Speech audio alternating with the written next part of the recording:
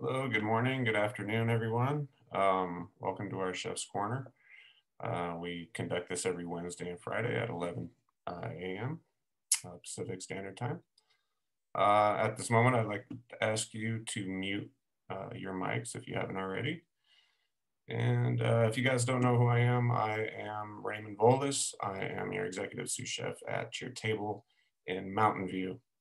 My safety moment for today is, since we are almost to 2021, hooray.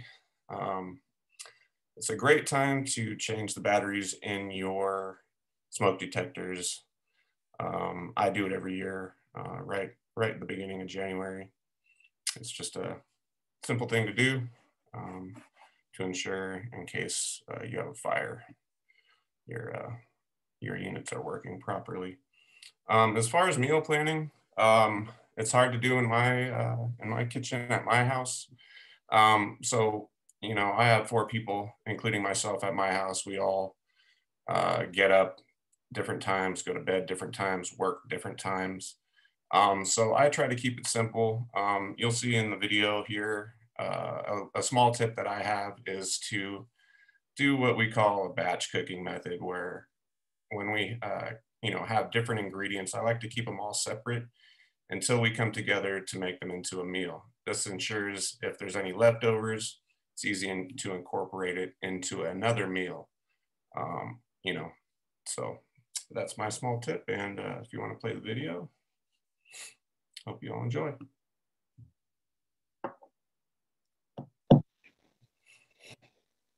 Welcome to the CVK.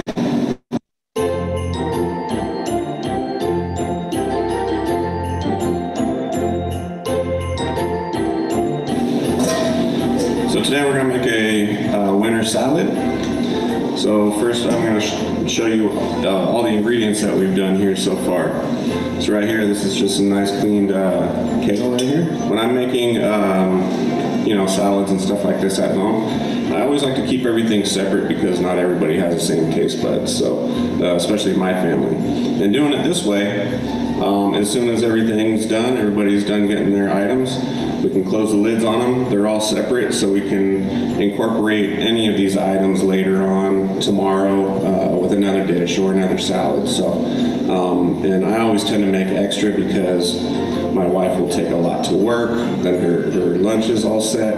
Anybody can come down. You know, it's tough. You walk into a kitchen, open the refrigerator or the pantry, you're just staring at it forever. But if you have items like this that are already prepared, it makes it so much easier. You can just open it up, make a very hearty, nice salad. And yeah, so anyway, we have some dried cranberries right here. These will add a little bit of tartness in there.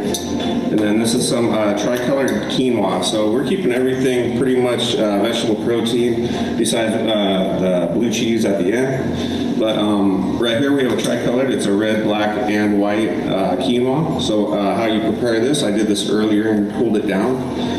You want to add 1.5 times water to 1 part of quinoa. So if you made a 1 cup of quinoa, you would use 1.5 cups of water. You would boil your water.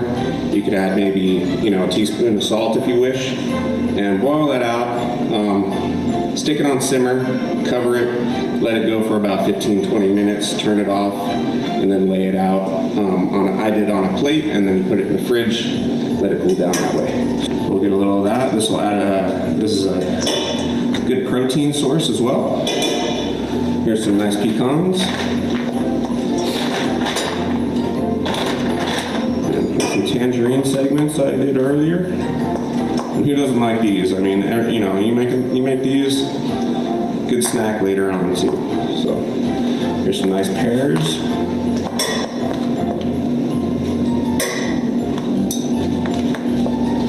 And these beets right here, we also steamed off earlier. I would normally use the beet greens. I would add them to the salad, but they were a little bit wilted today, so I decided not to, and I went ahead and put them in the compost bin. So anyway, we cut them off, you wash them, leave the skins on, stick them in the steamer, and it takes about 45 minutes. And you can pull them out. The skins come off really easy, and you can cool it down. What I did, a trick to see if they're ready, I take a toothpick, stick them in the center. If the toothpick flows right through it, they're ready. So it's usually about 40 minutes, depending on how large they are.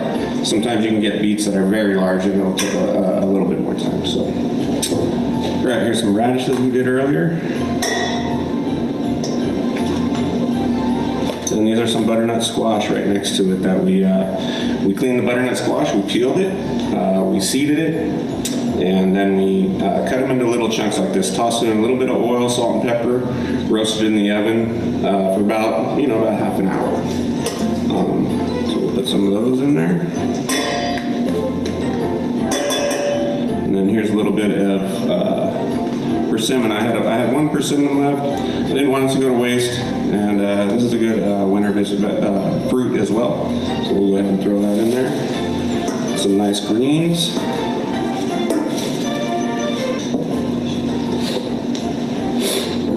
And then we'll put some blue cheese in there.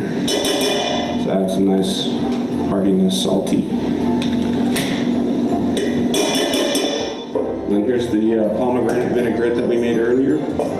We used, I believe it was about 2/3 cup of pomegranate juice, as well as a half a cup of red wine vinegar, and about a cup of oil, as well as some Dijon mustard. It was about 4 teaspoons, and about 4 tablespoons of honey as well to give it a little sweetness. Then we emulsified that together.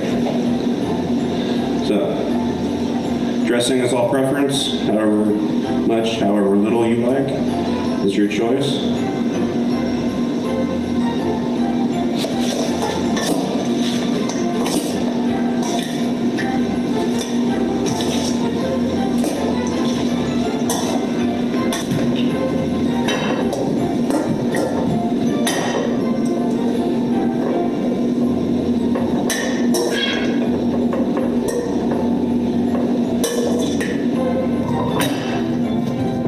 And at the very end, I like to put the beets on the side, because if we toss them in there, it's just going to turn everything purple or red. So I think it gives it a better look this way.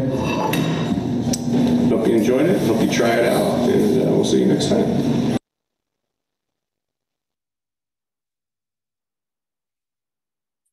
All right, something simple, something delicious, a lot of good, yeah, you said it, Chef. I wanted to put a lot of superfoods in there. So I also am I'm pescatarian, but I eat a lot of vegetarian food myself. So this one kind of came straight from the heart, and it's great. It's a good dinner, so I made this for dinner as well. It's nice and filling, good protein sources, and you're not going to bed with this, just lump in your gut. So you feel great the next day after you have a nice salad like this for dinner. So any questions, any comments? Go ahead and unmute if you'd like. Do you use the rice cooker to cook your quinoa? No, I didn't. I do that straight on the stove. I just got a rice cooker first time, and I have not steamed anything in it yet. But I've been messing around with like Spanish rice and all kinds of different rices, but I haven't gotten to grains yet. So I was just curious. I love using it though. Yeah, I mean, honestly, I use my rice cooker probably half the time for rice and half the time for other things such as beets. I do a lot of artichokes in them as well. So, I mean, as you can see, I don't have much room, in the rice cooker with the steam tray. So with artichokes, I cut them straight in half, clean them immediately so you don't have to, mess with it after they're hot, and you just, eat them. But yeah, I use it quite often. I probably use it 3-4 times a week. But yeah, quinoa would work fine in there as well. Since I had the beets going, I just use the countertop. Use the stovetop for the quinoa. That's awesome. Mine didn't come with a steamer, so I had to buy one on Amazon, and I just got it. It's like a silicone basket, like you see for canning, with the handles on it. Right. It fits right in there. So I'm gonna try the artichokes. I love doing it, but then set up a whole steamer for artichokes. But now that I got the rice cooker, I'm gonna grab some and try that. It's a great tip. Yep. I'll send you a picture of my steamer basket. It was like $8 and it's super cool. Yeah, I mean, you saw my last chef's video with the Cioppino. Yeah. Made my own makeshift one. Colander. Yeah. Thanks, Chef. Awesome job. All right, thank you, Chef.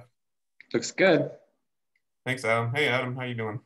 Good. How are you? Good. Glad you were able to join. Sorry I'm late. Oh, it's okay. You can watch it again. All right. Any other comments, questions? Guess nice not. job. Well, all right. Thank you. Thank you, everyone. Hope you enjoyed it, and we'll see you next time.